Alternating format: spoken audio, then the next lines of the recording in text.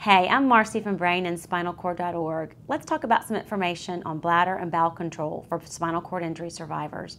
Be sure to check the website for all relevant links and a recap of this article.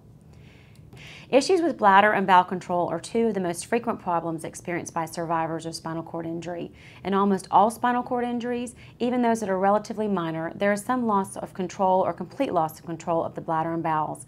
Let's talk about bladder issues first, and then we'll move on to bowel issues. In many cases, people who experience any level of paralysis as a result of spinal cord injury lose control of their bladder.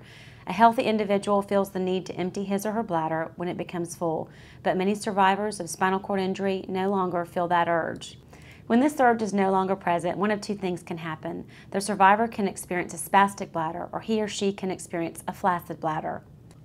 A spastic bladder empties on its own without the person having any control over where or when it empties. A flaccid bladder, on the other hand, doesn't void. Instead, the urine builds up in the bladder and stretches its walls. The results can sometimes be dire and include urine that backs up into the kidneys as well as urinary tract infections. To avoid complications such as infections, it's important for the survivor to follow a bladder care protocol. This protocol includes monitoring himself or herself for the signs of bacterial infection, drinking plenty of fluids, and frequently emptying the bladder. How does a spinal cord injury survivor empty his or her bladder if he or she can't feel it's full? There are several methods. These include intermittent catheterization, indwelling catheterization, and external condom catheterization. Let's go over these one by one. An intermittent catheter is one that is used according to a regular schedule designed to keep the bladder completely empty. To put it simply, a thin, hollow tube is inserted into the urethra, allowing the urine to be drained from the bladder.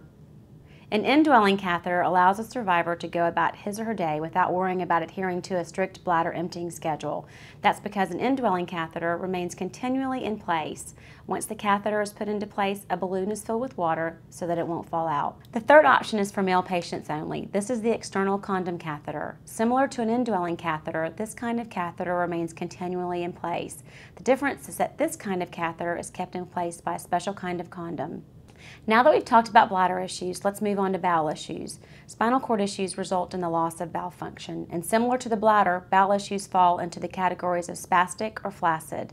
Spastic bowels empty on their own without warning, while flaccid bowels are sluggish.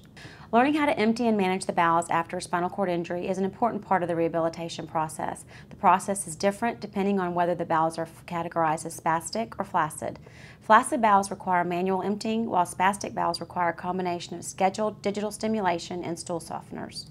While bladder and bowel control are major issues associated with spinal cord injury, with the right care program, these issues can be easily handled by the survivor.